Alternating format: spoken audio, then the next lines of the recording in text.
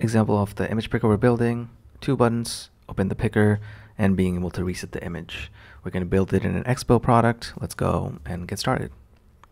We're going to install npx Expo image picker.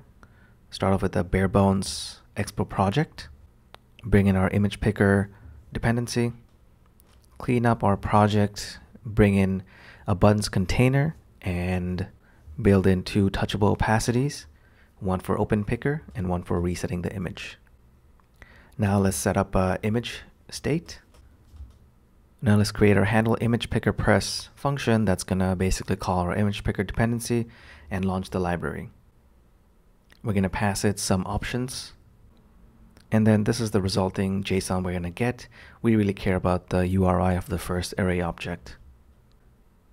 Now let's check if the result is not cancelled. We're gonna set the image to the first URI from the object. Now we're gonna pass in this handler function into our onPress and set up an image component that's gonna render the image, and also pass an onPress handler for resetting the image. And now we have our image picker. We can select an image, choose it, and reset the image as well.